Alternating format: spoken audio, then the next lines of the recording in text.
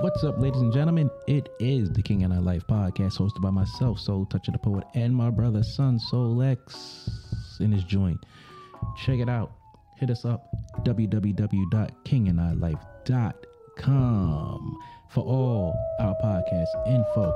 Subscribe to whatever podcast platform that you choose.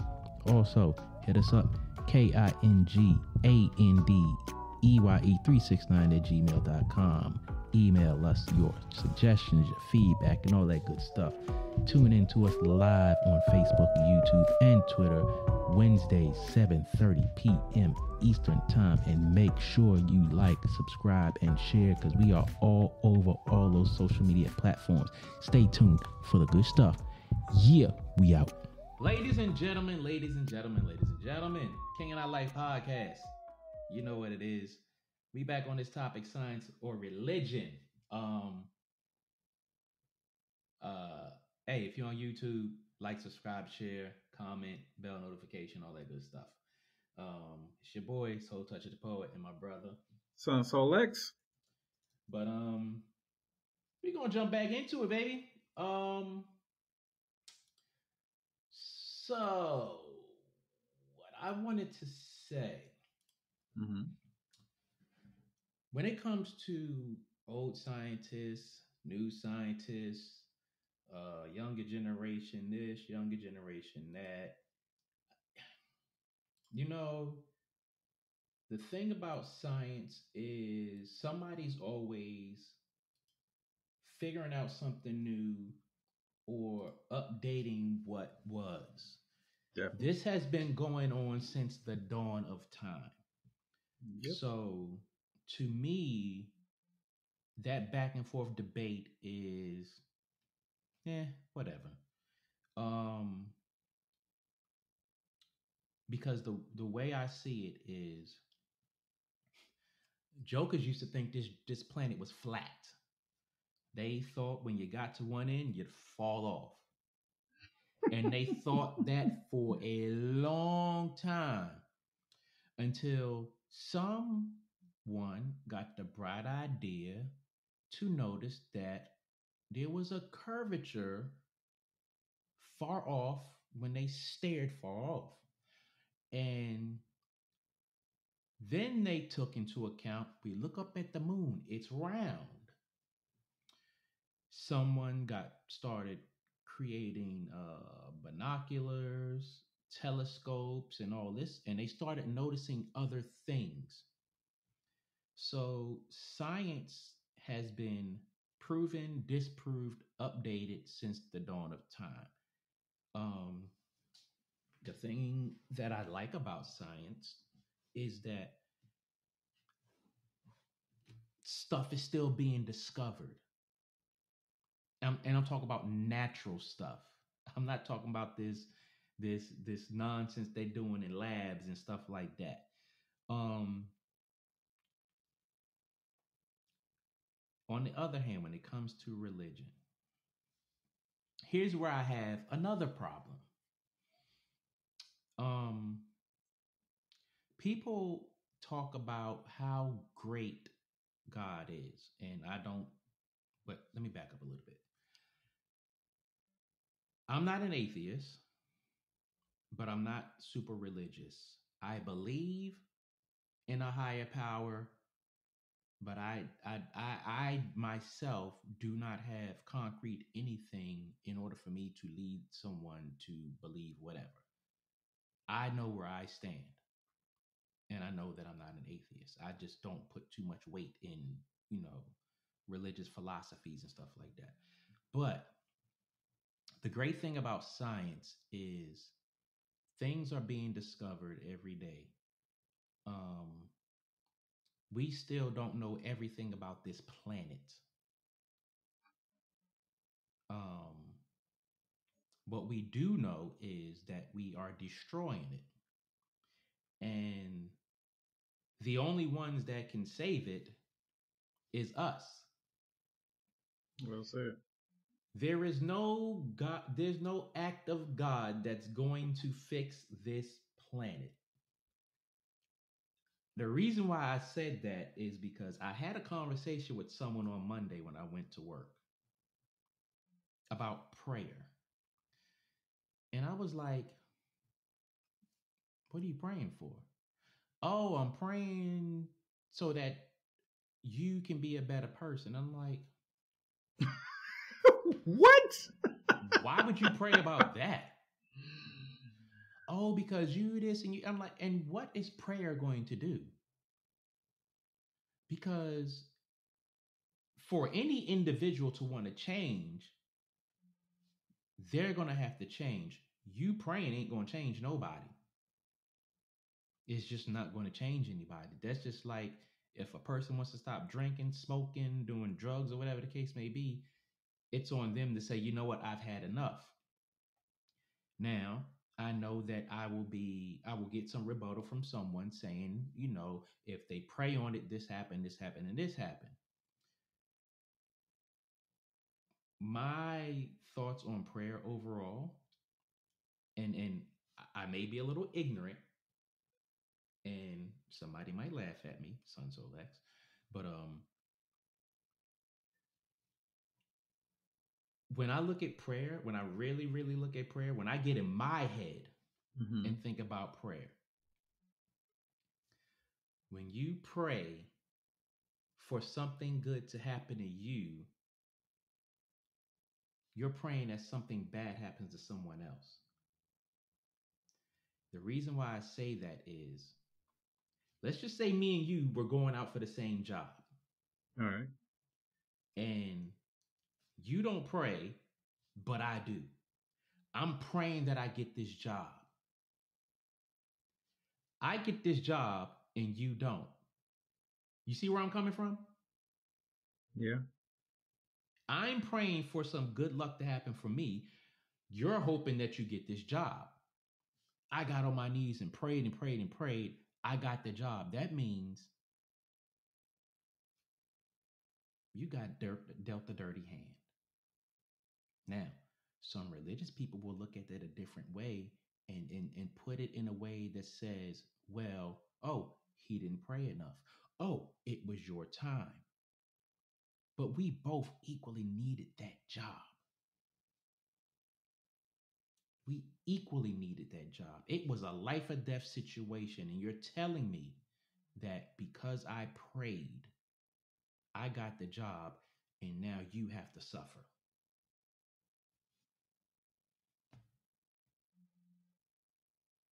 All right. So I'm not gonna say it's pushback on that one. I'm gonna say I did have a different interpretation, right? Okay. We both want that job, right? But Look at it as we're both equally qualified for that job. okay, we both want the job, and we're both equally qualified for the job. You prayed to get the job. Mm-hmm. You got the job. Mm-hmm. The way I look at it is, you got the job. Mm-hmm. No more, no less. Mm-hmm. So you got the job. I can't hate on you for getting the job. Now, whether you praying has something to do with it or not, I can't say for sure. Mm-hmm. But I can't say that's a bad thing that you got the job and I didn't. Because you needed to be in that job at a particular time at a certain energy, a certain space, a certain destiny, if you will. It was just meant for you to have that job. Mm-hmm. And that's just what it is, no more, no less. Meaning, I don't have any lesser luck or bad luck or because you prayed, that don't mean you're praying for my downfall or you're praying, that I didn't have enough um, the will of God to get that position. It just, you got the job. You follow what I'm saying? I'm not saying that because you got the job, your luck was better than mine, or because you prayed, you got the job. It's just you were the person that they chose. That doesn't mean, again, that it's a negative thing that I did not get the job. You know what I'm saying? It's kind of like, it's not a negative thing. I don't see it like that. You follow what I'm saying? Yeah, I get what you're saying, and I'm not saying that it's a negative thing. My Mm-hmm. thing, my whole thing to that is people put so much emphasis on praying for things to happen that if you pray, it's going to happen. And my counter thought to that is, okay, so you prayed and your prayers got answered. This person didn't, so they got the short end of the stick. Not that it's a negative thing, it's Right. just that you're telling me that God answered your prayer for this job. So this person needed this job as much as you, but because you prayed, you got it, and this person is left out. I agree. If it's meant for this to happen, this happens. But for me, I can't put that, I can't attach that to prayer like that. I just Okay. can't. I'll follow. I can't attach it to prayer because it's like, hell, if we both same qualifications, we both interviewed good, and they was like, well, we're gonna take you. Then they just chose you. But when I talk to people who talk about prayer so much, Mm-hmm. this is my counter thought to what they're saying because well, if you pray for it, this happened. If you pray for it, this happened. And that's when I say, well, so you're saying if you pray, then this person will get better and this person will be left out in the cold. Then they say, oh no, that's not what I'm saying. Then I say, so what are you saying?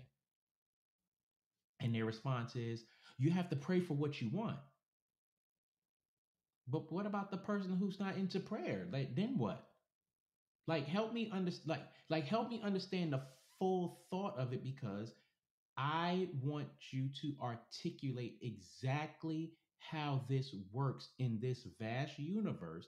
Because if you're hanging so much on prayer, faith, and this and that and the other, then I'm going to sit there and say, well, damn, well, because this person didn't pray, they get nothing, or because you prayed, this person gets shorthanded. That's just a counter thought to it. All right. Gotcha. Um, Let me put it to you like this, right? I get everything you're saying, and I Mm-hmm. agree with you. I think prayer doesn't have anything in overall to do with it. I'll say that. And again, I'm like you. I'm not a very religious person. I'm not an atheist either. But what I do think is this, right? Remember earlier I was talking about how, we know a lot of bad people and it seems like they're so successful in life and they're Mm-hmm. cutthroat, like Mm-hmm. do anything. They'll stomp their mama out in order to get to where it is they're trying to go. Mm-hmm. And then we have another group of people who we've seen them do absolutely nothing but do good all their life. And And get the most nothing from fucked up, it. horrible goddamn things happen to them. Um, and we're always sitting back wondering, like, why? Like, Mm. why would, and some religious people, like, why would God let that happen? And that was my question for a long time. It really was. That was my question for a very long time. Mm-hmm. But then I learned that, again, I don't care what you call what you believe to be God, whatever you call that um, entity by, whatever it is, I don't care. But for the sake of what I'm trying to explain to you, let's say the universe, right? Why would the universe allow that to happen? The universe don't give a flying fig Newton about who's good or who's bad. The only thing the universe cares about is balance. Balance. So you could have 10,000 good people and 9,999 bad people. The universe is always going to maintain balance. So if the universe got to knock out or take out one person off of that 10,000 that's good, then it's going to do so. It's going to make it even. So when you see all those drug dealers out there running around with their fancy cars and, throwing money like it's no thing, and you're saying to yourself, that's such an awful person. One thing you're not taking into account is that person, that drug dealer, is busting their ass to make that money. Now, by the means they're making that money, is it right or wrong? Who am I to say so? Depends on where you at morally with it. Exactly. Who am I to say they're right or wrong?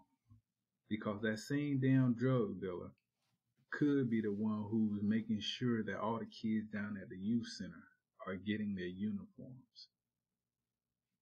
That same drug dealer could be the one who's damn making sure your grandmother lights are still on. Just because this person is getting their money in a way that's not by society's idea of lawlessness or lawless or within the means of the law. Who the hell am I to judge them and tell them they're wrong when these damn pharmaceutical companies are making billions off the drugs that they supposedly have tested and FDA approved? But the next thing you know, people are still dying from those drugs. They're making billions while this drug dealer is only making some thousands, if they're lucky. The big ones make millions. But we all know they get taken down sooner or later. But the point that I'm making here, people, is the universe only cares about balance. It don't give a damn what color you are, what your background is, or your educational level, or who your mama or your daddy was, or your grandparents, who they were. It don't matter to the universe. It's all about balance. Meaning, whether you got 100 people who are good or 100 people are bad, as long as it's balanced out, that's the only thing the universe cares about. And people could be mad with me for saying that. And I get it. I understand it. You're free to think that way. Just like I'm free to think what I think. But again, we got all these people who work within the laws, meaning these corrupt politicians or these corrupt doctors and lawyers and police officers and firefighters and hell, the people in my line of work. Who's to say that we're all on the up and up? One man's interpretation of someone who's good and righteous and wants to serve mankind is not the same as another person's. If you'll take, I'm trying to say someone here recently that people will know.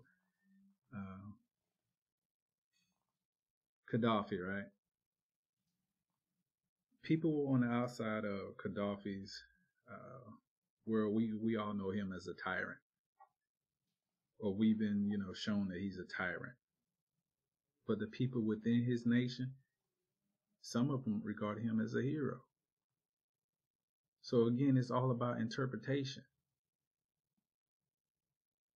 So again, we might say that he's a terrorist or a very bad man. But again, someone who grew up within his nation, that he was always kind to or looked out for their parents or that particular person, their opinion is completely totally different of that person, of Gaddafi. So again, I'm bringing it back to the big picture of balance. The universe only knows balance. If you want to say God, fine. Attach God to the universe. That's just the way I see things. And again, you are free to tell me I'm full of I'm full of whatever it is you think I'm full of. But again, that's the only thing that I've been able to come up with as far as like an explanation. Because again, if you look at the world, man, there are so many good people dying. Every time you turn around, this person has died, that person has died.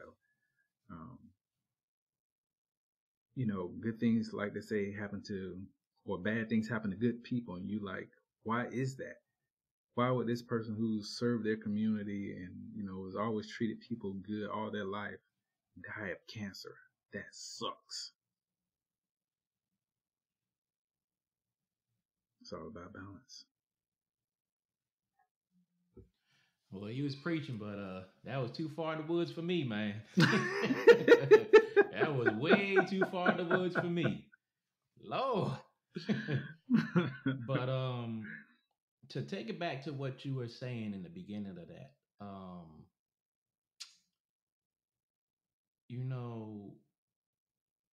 when it comes to science or religion and bad things happening to good people, right?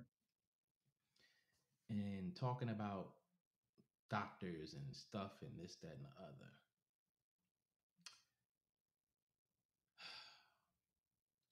People will say, okay, let me put it a different way. Right. There are things that can be answered for me scientifically as far as health and this, that, and the other that can't be answered with religion. What I mean by, if I go to the doctor and say, oh, I have a pain back here in my mouth, they can say, oh, you have a cavity. And they can explain to me all the many ways I get a cavity. You can't explain that to me religiously. And I know some people out there be like, oh, that doesn't make sense. It's not equal. I can't pray a cavity away. I can't pray to not have a cavity. I have to scientifically do the things that I was taught to do to prevent it. And 9 times out of 10, I won't get a cavity. Someone can explain to me scientifically why wisdom teeth grow in a certain way. I can't pray them jokers to grow straight.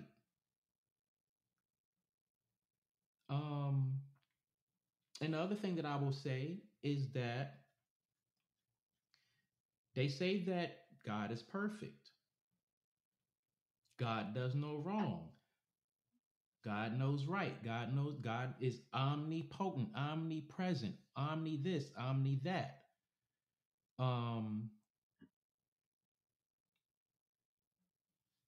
someone needs to help me understand how the average person on this planet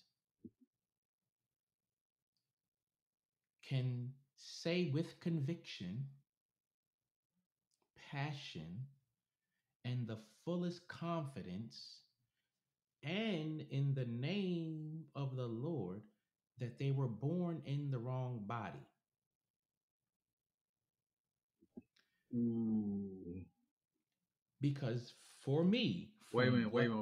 Hold up. Not to cut you off. Say that part one more time. They say with conviction, with passion, etc., in the name of the Lord, they were born in the wrong body. All right. So, you mean to tell me that a perfect God that created all of mankind made all of these mistakes? Hush your mouth. Hush your mouth. Come on with it. But a scientist can say, we pull strands of DNA from what we know as men and what we know as women. And from what we know as men, this is what their DNA makeup is. What we know as women, this is what their DNA makeup is. And every species on this planet, minus those who can actually change their gender, from what we have studied over thousands of years or whatever, this is the genetical makeup of a man. This is the genetic makeup of a woman. But you have people saying, I was born in the wrong body of the wrong gender. And now we have people saying, I don't have a gender. I'm binary. I'm this, I'm that. Yet you are praying to the same God that people have been praying to for thousands of years, and you're literally telling the universe, as Son Solex likes to say, that God is wrong.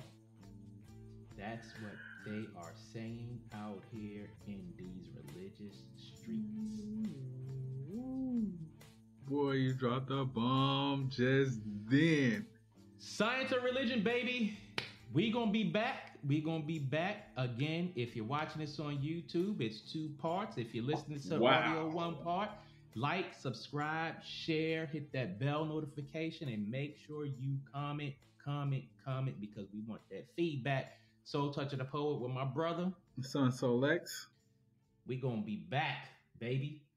Yes, sir.